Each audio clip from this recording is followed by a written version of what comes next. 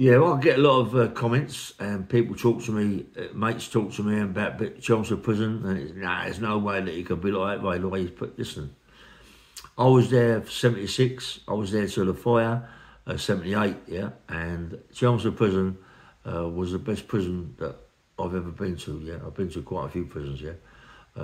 I come from there, from a 1074, I come from all-round prison called a 1074, and I got looked after. I went to Chelmsford Prison, I was really looked after. I had everything I could possibly want, yeah. People like Ronnie Bender, and you know, those sort of people looked after me, mate. You know, and I was, and I thank for them for the rest of my life. Even though Ronnie Bender's dead, rest in peace, mate. But a lot of them looked after me. My best mate, Toby Ludlow, he looked after me. He was the first one to come and see me and bought me a big dinner. You know, and from there, he just went mad. I met a guy from B-Wing called Sid Tomlinson. I started talking to him, become a mate of mine. I come over to my cell. My cell was just not a plain cell, but just a cell like, you know, what everybody had, you know. And I decided to make myself comfortable, like a proper bedroom. So we started up getting cupboards, units, and all that from a cell that has all these broken lockers and stuff. And we got a saw, mate, hammer, nails, screws, a lot, yeah. And started sawing them up. I made a unit from one end of the cell to the other end of the cell, a proper unit, like a wardrobe in there. Honestly, I'm not joking, mate. And I could put my radio in there, and also I could put my my record player. Yeah, I had everything made for it to fit in. Yeah, it was mad. And I also got an armchair from the officers' mess. My mate Sid Thompson worked in there. He got it out. He got it. Something they didn't care, mate. I remember Jack said, coming up to me one day and say, "Look, we've got visitors coming around the prison. We don't want anyone to see your cell, right? You know what I mean? It's not on, mate. So we're going to put a sign outside. This cell's being fumigated, and we're going to put a big thing over the spot, over the somewhere they're looking. And you can't go in there today. You know what I mean? You've got to go somewhere else's cell, or whatever it is. I said, no problem, go." So, and then after that, I mean, everything was just nice. Met some proper people, you know, Ronnie Bender, Jimmy Tibbs, Johnny Tibbs, Robert Tibbs. I met all the Tibbses. Young Jimmy, the fighter, the boxer. Fantastic people. The old man Jim, fantastic people. The old man Jim he was a man mountain, massive hands, nice guy, just a pleasant people, mate, you know. And the papers make them out to be something that they ain't. You know, maybe they are, but they're not. Like, you know, when you get to meet them, you can't believe they're just nice people. You know, and Ronnie Bender with the craze, and you think to myself, wow, you know, and this guy is a gentleman, mate. This guy is a gentleman. Anything that I wanted, he had so much in his cell. I mean, Ronnie Bender was well respected in there. They called him the captain. He was the captain of every team in there. You know, all the card schools were in his cell. Mickey Greens and all them people, Dixons, Tibbses, you know, they used to come in there and play cards, and there was a lot of money passed over the table, loads of money, you know. You know, there wasn't a lot of cash as such, maybe a couple of £100, you know, but I suppose must have been more than that in the prison, in our wing at that time. But a lot of it was done by, you know, going to visit, send someone this money, send that someone that money into their private cash and all that sort of things. But they used to play poker in Kaluki. The money that used to pass, mate, it was unbelievable. I used to go in there and sit down and watch it, you know what I mean? And you know, and these people are proper gangsters. But they're just nice, you know. Talk to them. Ronnie Bender had a cell like a shrine, yeah. It was like a shrine. He had all these things hanging from the ceiling. He had these massive, great cushions. I used to go in there, and I used to do lots of neck rolls, from it, you know, to build my neck up. And yeah, Ronnie Bender, mate, he'd go in there, coffee, tea, cake. You know, he used to get Ronnie Malloy out of the pantry, who was involved with the silver bullion, Ronnie Malloy, and come out and buy and give him cakes because he was in charge of the pantry, so all the cakes and stuff used to go in there for the officers' mess and all them sort of things. Ronnie Malloy, he was a man that earned a fortune out of the kitchen. Not that he needed it, because he was involved in the silver bullion. They reckon that they hid, I don't know, hundreds and hundreds of thousands of pounds worth of silver bullion, yeah? And everybody talked to him, like, where you buried one? You know what I mean? Yeah, you know what I mean? But it must have been terrible being in prison and buried all that silver, and the amount of flats that went up in 10, 15 years, you never know they're going to dig a silver up, you know what I mean? So Ronnie was always checking it. Ronnie Malloy, Ronnie Bender, Jimmy Tibbs, they run the kitchen. They run it. I mean, you know, Ronnie Malloy got all the sugar out, tea bags out, not tea bags, tea, coffee, milk, chocolate, anything like that. Ronnie Malloy would get out. He had a licence as such because he used to look after the screws, give them their parcels, and you know, and the screws just let him go, just let him walk through. Big pouch over his trousers, just crack on, mate. You know, put the ovals on, crash. And Ronnie Bender used to come out in that kitchen with the screw that he was on the works with, come out in the kitchen with legs of lamb, rolls of beef, pork chops, steak, kidneys, all sorts of stuff. But once or twice a week, used to go in there and get all the stuff out. They used to cook in there nearly every night in Chelmsford Prison. But when I say cooking, I mean cooking. I mean, you know, you've got Mickey Green, you've got Tony Edlin, my mate's dad. Tony, I like Tony, mate.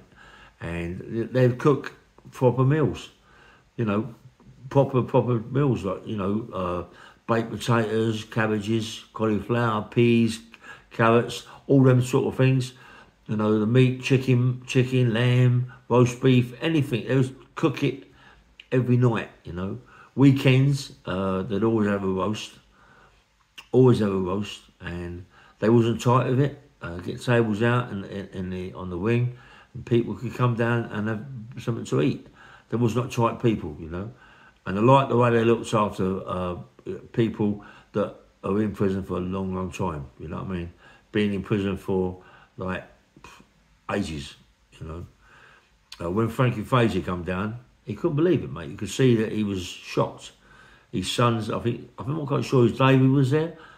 It was either David or Patrick, and they might even both be there. Both have been there, yeah.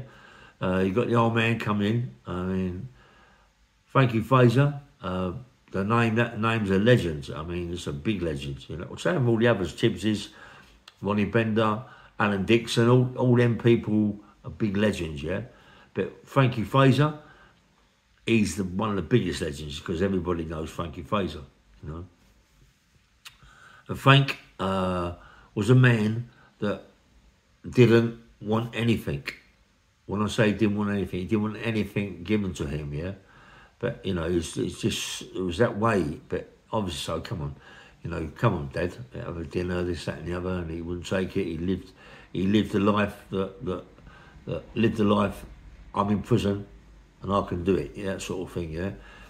And his cell, he had nothing in his cell, nothing at all, you know. But every day, all the stuff would be put on his bed, and he would scrub his floors, his walls. If he could get to the ceilings, he'd scrub them too.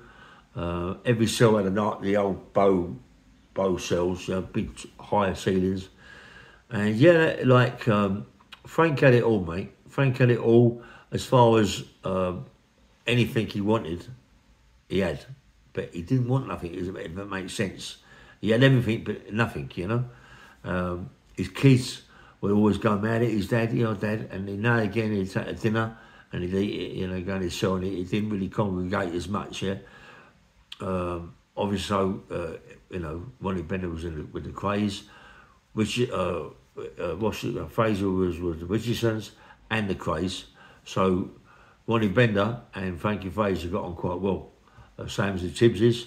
They got on well with Frank. Dixon's got on well with Frank. Everybody in there got on well with Frankie Fraser. And what was really exciting was when Frank went out to the field. I was in a rugby team with all my pals, because some good people, mate, on my rugby team, you know, and people like Mickey Blackmore, Roy Atkins, you know, people that are names, yeah, Peter Lyons. I mean, these people that on my rugby team, on the rugby team I played with, they're all proper faces, yeah. And, you know, there was a guy in there, black guy called Clarence Carr. Clarence Carr was the fastest guy that I've ever seen in my whole life. This geezer used to play rugby with us in the wing. He got hold of that ball, mate. There was no way they could stop him, you know. And if they did, try to bash him up as such, because he was so fast, that'd be the last person they'd bashed up, because we'd smash him to pieces, you know what I mean? So, you know, we always looked after Clarence, mate, you know, when he played with us. Ronnie Bender, he was captain of the rugby team. He played a couple of times. He always said he had dodgy legs. You know, he wouldn't play with us, mate. We was a real hard team. And, you know, when you got people like even Kenny Beagle, all these, like these three hitmen, proper hitmen, like Watkins, Mickey Blackmore, Kenny Beagle, they all was on the rugby team, and they all played together. It's crazy, isn't it? You know what I mean? And they all got assassinated as such, don't they? You know, they all got killed, didn't they? Over in Holland, and Kenny Beagle got done in the car park in the hospital. You know, and you know, you can't believe it that I was with all them people. You know what I mean? And you know, like it's. I mean, there was a guy called, I don't know if anybody knows this guy, called Joe Lott, yeah? Names come back to me now and again, that's why I had to do my little video. The kid's called Joe Lott, ginger fella, played the accordions, yeah? And yeah, he's allowed all that in there, yeah? He played the accordion, and he used to play a record called I Want to Go to Heaven for the Weekend, you know? And see my mum, you know, up in there, you know, and all that game. It was like cheerful. But every Sunday he'd play it, I Want to Go to Heaven for a Weekend, and all that. And yeah, brilliant singer. So if anybody knows Joe Lott, try and get hold of him to send me a message or something. Old Joe, eh? And there was a few people in there, good people, you know. When I say good, I mean, what's his name? Oh, bloody hell. Do you know, like, his name's that I'm trying to... Lou Swallow.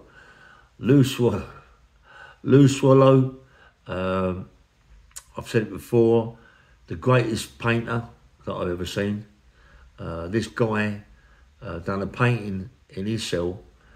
It was so big, obviously, so that obviously I'd get it out of the cell, but when the fire happens, I should imagine all the screws took all the paintings.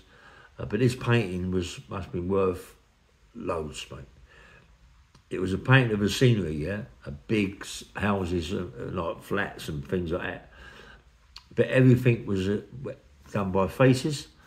It must have been, I don't know, thousands of faces in it. And the way he done it, it must be worth a fortune, you know. And he looked like Rasputin. The guy played rugby with us. Nice guy, Joe. He was a nice guy, Nice guy he was, Lou Swallow. And he used to, as I told you before, one of his little tricks was with the eggs. He used to put boiled eggs up his bum and lay them on a Sunday, every Sunday, 2 boiled eggs. And then he goes to the centre and he bend up and lay the eggs. And he's lunatic, you know what I mean? And it's just like a nice guy, you know. And like, who's that? There's one that he's now a parson. He's now a parson. You see him quite a bit on YouTube. I forget his name. He was in Chelmsford prison when I was there. He was in C wing. No, sorry, he was in B wing. And this guy could have a fight, mate. What was his name? I forget his name. He had a little tip of my tongue there. This guy could have a right fight, and now he's a parson. Fair play to him, mate. He's changed his life completely. You know, he's right into God.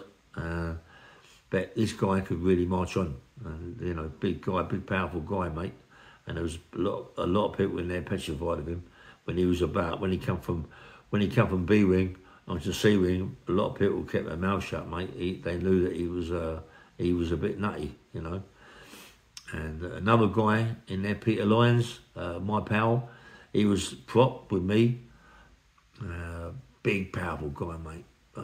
Dangerous guy. Used to knife so many people. Him and Mickey, I know I said it before. Him and Mickey Blackmore used to fight, used to stab each other. It's mad.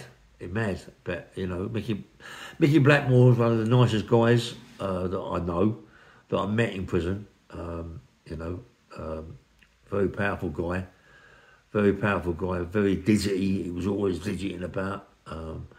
But he was dangerous. If you upset him, you knew that you could have a row. He could have a row, and he was dangerous. I.e. stabbing you to death, mate. He didn't give a monkeys, you know. Even in prison, he didn't care. You know, and I wish I could remember all the names, all them names that were there, you know. Togi, there was a lot of bad things said about Togi, but all the bad things said about him, there's good things as well, mate. I mean, in prison, he looked after me, mate. He really looked after me, gave me what I want, got me what I wanted. And the greatest thing that he ever did to me, Togi, was at Christmas, little Dave Potter, and they all give me a pipe, a little brass pipe, and put opium in it, opium black in it, and got me so stoned that when I went to the Christmas party to see all the kids, I had to get out of there, mate. The vicar in there fit the life out of me, you know, and then I got back to my cell. I hid everything, all my Stanley knives, my nails. Everybody's got tools in there, weapons in there. So I had my Stanley knife, my nails, put Pink Floyd on and Led Zeppelin on, and the Doors on. It was like madness in there because you got your record player. And a record in there would last, it seems, forever. You get right into it goes right into your nut, you know. Then you got Togi and all the others outside my door go, ooh, like that. I had the horrors, mate. Couldn't go to work. My cell was spinning. Wow, that was the worst feeling I've ever had in my life. And it seemed to last forever. When they opened me up in the morning to go to work, I couldn't go. I just said, look, I'm not very well. I don't feel good. I was still buzzing from the beginning of the afternoon to the next morning. I was like still buzzing, you know, and it was a bad, bad feeling. My mouth, I must have drunk not that much water, mate. But anyway, when I was in the power and lifting team in there, you know, I met some Mickey Francis there. I met a guy called Mick Francis, nice guy, mate. I met him in there. Powerful, really. And there's a black guy in there, powerful. I wish I could remember all the guys on my team, on my powerlifting team. But Kenny Beagle, he was one of the guys on my powerlifting team, on our powerlifting team, rather. And he was very strong, Ken. Fantastic squatter, great deadlifter, and a great bencher. But he was one of the people that, if you pissed him off, he would just, okay. Maybe that's what maybe because he was that person, that hitman person, he didn't like to be pissed off. You couldn't piss him off, yeah? And when I pissed him off one day, he went, well, okay. This went down from the stage, jumped off, and then started his own things, doing his own Olympic lifting, pressing. He had a body, mate. He was just cut to pieces, yeah? And then you got the best governor, chief that you could possibly have. They were the best ever. When I say the best ever, they was the best ever. I mean, for a chief and a governor to get ballerinas, I know I said it before, but Chelmsford Prison, You know, people ask me what it's about. I'm telling them, yeah. Maybe you know, maybe there could be 4 or 5 people that I'm talking to that I'm telling about, yeah. But anyway, yeah. And this chief and governor had ballerinas come into the vicarage, and that's where the fire caught light in the church in the centre, from the library right next door to it. And yeah, it's like, and they got ballerinas in there, and who could believe that? You got ballerinas absolutely all dancing with tutus, and you got all these guys that've got big birds, and you got these birds. Listen, mate, it was more wanking that night than any night in any prison, I think. And then the greatest thing that you could ever possibly have was when they come in, Sex Pistols, and they come in and they try to wind us all up, to bash all the screws up, and Sex Pistols nearly got killed, and they made a record about us at Chelmsford Prison, and it's like, you know, and it's good to know that they made a record about us, you know what I mean? They took the piss out of us, but, you know, that's what they did. Chelmsford Prison, mate, was the best prison. And then, you know, the biggest liberty that ever happened in Chelmsford Prison was when there was a fire. You know, I know when I say it was liberty, Chelmsford Prison was burnt from the centre, where the church was and the library. Yeah, it was a brand new church that's been built. Whoever burnt it ruined everybody's chances of getting out quick or whatever it was, because everybody was just enjoying Chelmsford Prison, no trouble, you know. So there was never no bad reports about people. Like, it's good to have a prison like that so everybody can get out. So when the fire happened and the screws come down every cell, and you've got to get out now. You can't take nothing with you. You've got to get out now. Just get out your cell now. And as people are getting out of the cell, banging the door, yeah? So you can imagine when everyone was in, it was all in the visiting room, yeah? Some was out on the yard, but mostly was in the visiting room. Like people on low cat, in B wing, they was maybe outside in the yard. But people like us on C wing, big sentences, was put into the visiting room, yeah?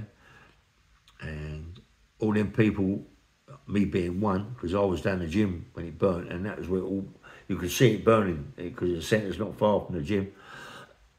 All the sex offenders and nonsense were going crazy. We were saying, burn, you burn, burn, burn, you know? And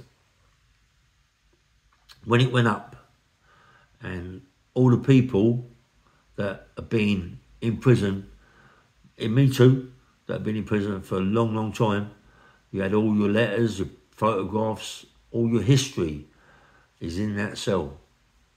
Is in that cell, yeah? And you got to leave it all in that cell, and you got to go to the visiting room or wherever you had to go to, yeah? And everyone's going mad, let me go back to my cell. They're going, not yet, you will be able to go there. And then this kidded us all. And from there, the police come in, and it was just packed, you know, the visiting room was packed, and they started shipping us out to different places. But you can imagine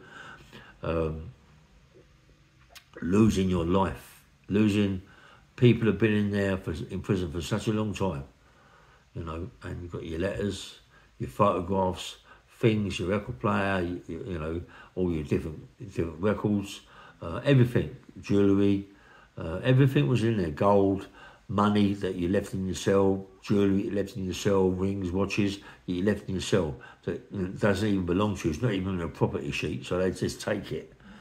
You can imagine how much stuff went, you know, like Ronnie Bender's cell, like that was like Aladdin's cave.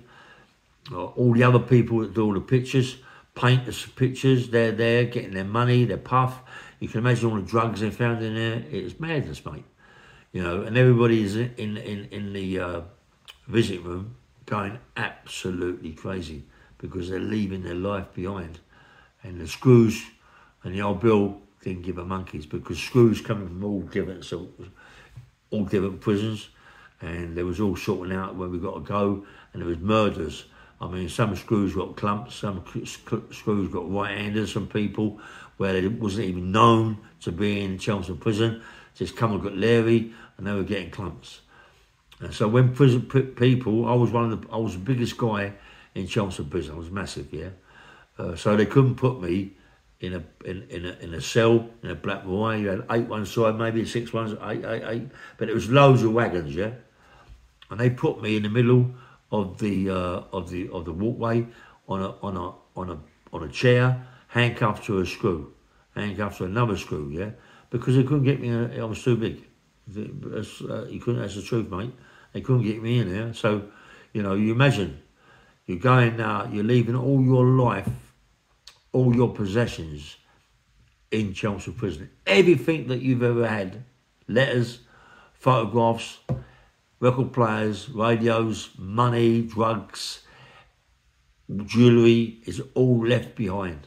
So when the fire was put out, and believe it or not, our wing, C wing, I've got to say it, there's only a couple of cells. You could see my cell from the centre, yeah, in C wing. You could, I mean, there's only a couple of cells that caught light, you know, all the rest wasn't, you know, because it was the centre. It was around the centre, and C wing was close to the centre as such. You know, B wing was more further back. Nonces, where the nonces was A wing, that caught light because of the centre anyway, but who cares about them, you know what I mean? And, you know, and when you see the pictures of Chelmsford prison now, when after the fire and the gunner standing there, I could see myself, you know, and it hadn't been touched. So all them cells down there, all the names, they had a field day. They must have had it when they find. I mean, come on, a cell's a cell. It's only so big, and it's so you can only hide so much in a cell. You know, you can hide it easy and nice when you're living in there, yeah. But when you're not living in there and they come in your cell to rip it to pieces, they're going to find everything. They're going to find, even when they went to the toilets, even when they went downstairs to other rooms, other cells, and they find all the hooch, all the drinks. Ronnie Bender had so much drink in his cell, it was like a brewery, you know what I mean? Fags, cigars. They must have, screws that come in from outside prisons. When they went into cells like Ronnie Bender's and my cells and other people's cells and looked at it, they must have thought, what the fuck's going on here?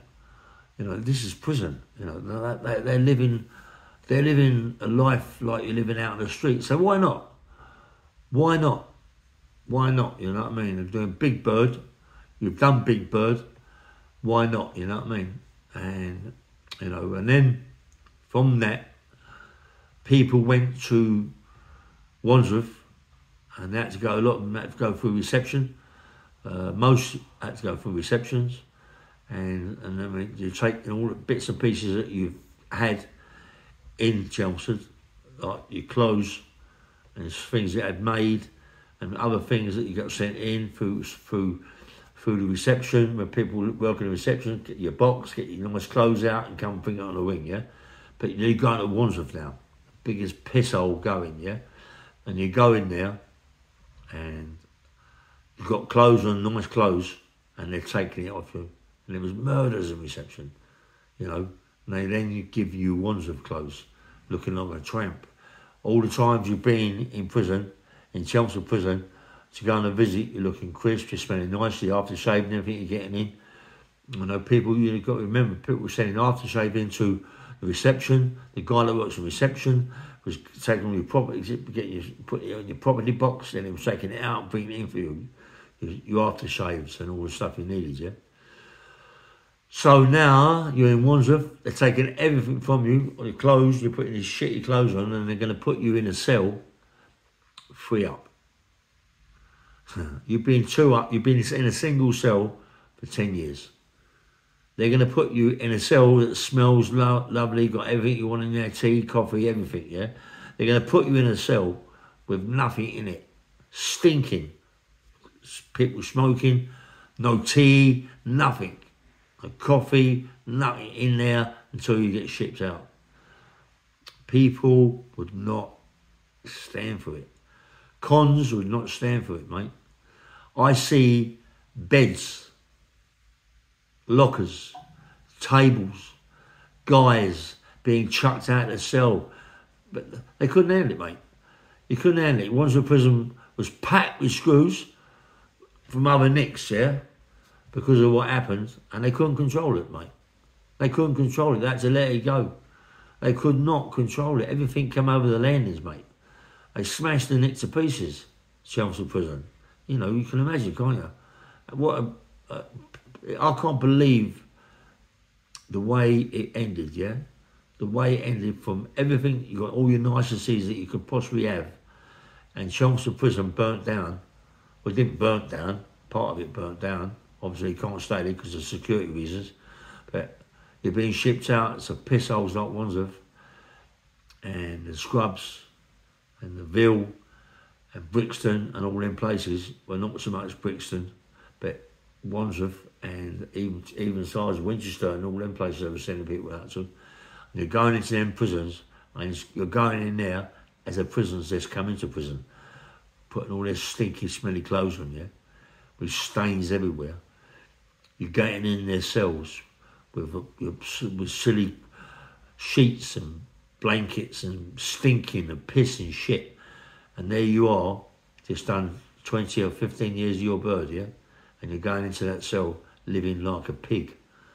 Anyway, bang, bang, rail. Nice one.